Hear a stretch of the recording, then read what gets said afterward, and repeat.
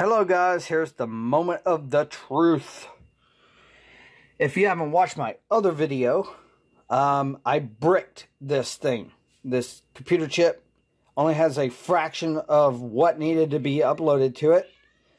Why is there cats meowing? For some dumb reason, I don't know. I just fed them. Anyway, so I bricked my lighting controller. This is a LED lighting controller. It has 16 outputs. That doesn't mean 16 strands of wire can be hooked to this. I think you can go about 400 or 500 per freaking thing. I mean, thousands and thousands. I think close to 10,000 lights can be hooked to this one controller. Close to it. With power injection, though. So, something came in the mail today. And this is that little programmer I ordered. I don't know if y'all saw the video, but if you didn't, this is a little parallax programmer. I already plugged in the USB to it, and I haven't actually done anything with this yet. So we're gonna see what happens when I plug this in. And you want to make sure the VSS, there is a VSS RES TX, so the VSS goes to the VSS side on here. Don't plug it in backwards. Okay. Now we should be able to plug in our USB port cord and upload directly to the chip instead of uploading the firmware through the Ethernet, because now the Ethernet doesn't work. I cannot gain access to this device, which is called bricking. So hopefully I can gain access to this chip again and upload some standard default software. So I already have the propeller tool. If you haven't watched my other video, I'll show you where to download this and how to unbrick it and stuff like that. So I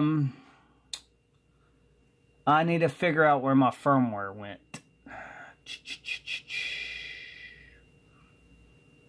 Actually, I might just cut the video here and then show y'all what I'm doing on the computer side of things, because I'm gonna need the firmware. So hold on, open. I did it in the last video, and now I can't remember where I put the damn firmware. I labeled it firmware, I thought. There it is. Firmware. I think. Extract here. Is it EEPROM? No, it's not. That's for pivot head. I don't need that anymore. Delete that. A lot of these icons on my desktop aren't even used.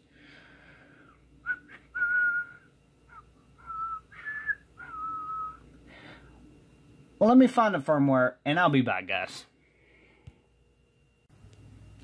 Okay, guys, so after all the discombobulating, I got the firmware file here. This is a source code file, and it's going to be what I need to upload to this chip. So the next step is to open your propeller tool that I showed in the prior video. Press open, and mine's on the desktop, so I need to go here, get my propeller and open that, and you'll see a whole bunch of machine code and just a whole bunch of stuff that doesn't make sense, and you don't really have to understand it to do this. You could learn about all this stuff, but that's a whole nother video or whatever. Let's see what happens when I plug this in. And now I don't have the power turned on to this device because I might not need it. This programmer might actually turn on the chip itself and program it. We're gonna find out right now. Excuse my desk, it is a mess. Yes, I saw a flashy light. Once it gets its COM port and everything, we gotta figure out what COM port it's gonna be on. And it's got little lights on the front of it, but you won't be able to see it until it programs something. So, we'll let Windows muck about, but I think Windows is already done. Let's see if we go to need the device manager and see if it's in here, because I need a port that it's on. We can just try different ports. Let's see. Low DPR. Checking. No propeller chip found. Scan-Com 1, Scan-Com 7. Load RAM. Checking COM 7.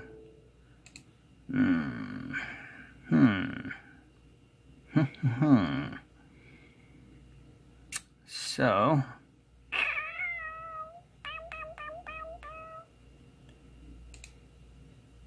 it automatically scans the COM port. So maybe we need to power this on, and maybe that'll help us out.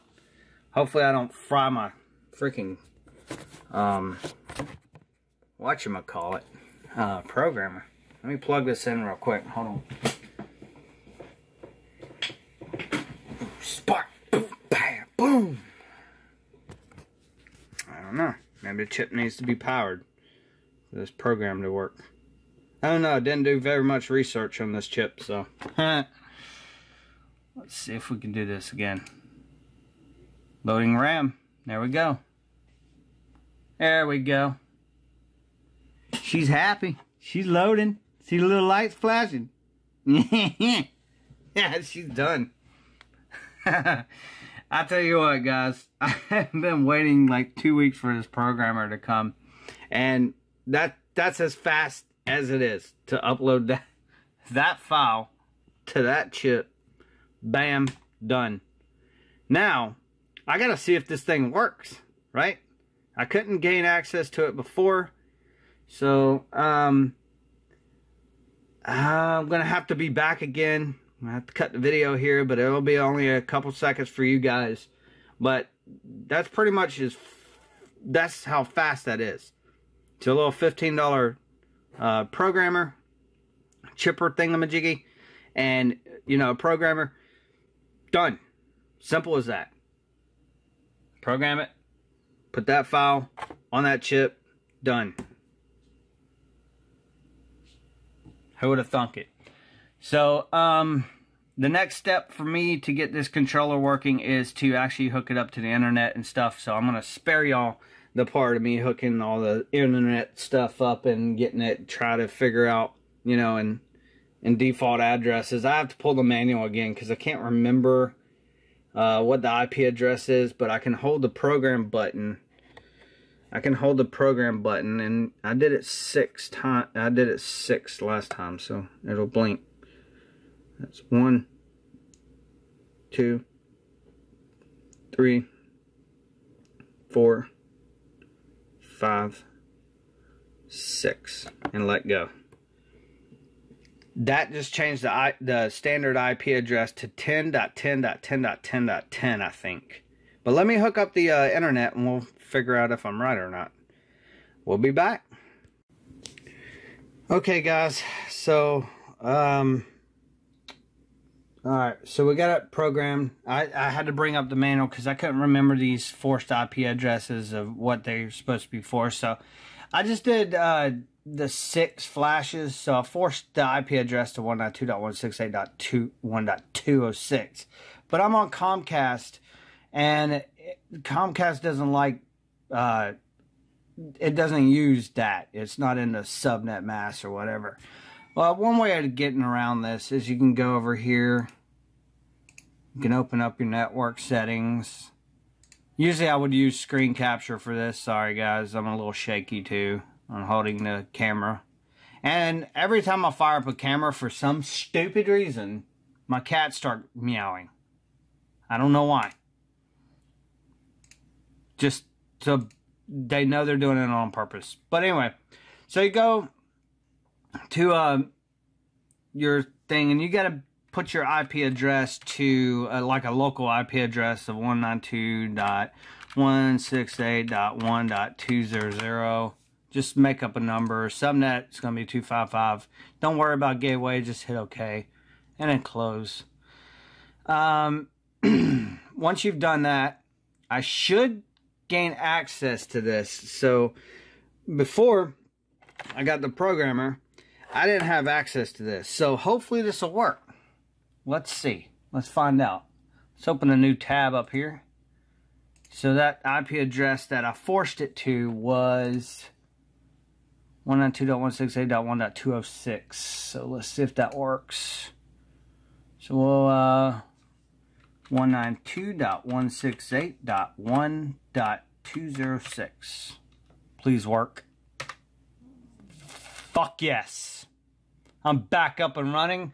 Got it unbricked. That's how you unbrick. Hey, a SANS device. 682. Now I can just change the IP address back over to 10.10.0.0, 10.0.0.206. Just like that. And then we'll come over here and we'll hit update system information. And that probably took care of that. I'm going to put this back to multicast. I don't know why that... Hey, we don't need this bull crap right now. My cats are like starting fights right now. It's crazy. They always do this when I'm filming. Don't know why. Alright, so I'm going to put this back to multicast. We don't want a test pattern. Blah, blah, blah, blah, blah, blah, blah, blah. And I got 7, 8, 9, 10, 11, 12. That looks good. And I'll have to set up this stuff later. A lot of setting up to do to get my lights working. And it is the 21st right now. As you can see, I got a lot of work to do. And maybe I will have that Christmas show, guys. I don't know. We'll have to see. But successfully just unbricked my thing. So to update the system information, it should hold this IP address. So let's hope that that's the case. Because when I close this, I don't have access to it until I change back to regular DHCP stuff here. Let's see. Obtain. Okay. Close. So my IP address on this controller should be 10.0.0.206. So sansdevices.com is where I got that manual from. So it should be 10.0.0.206.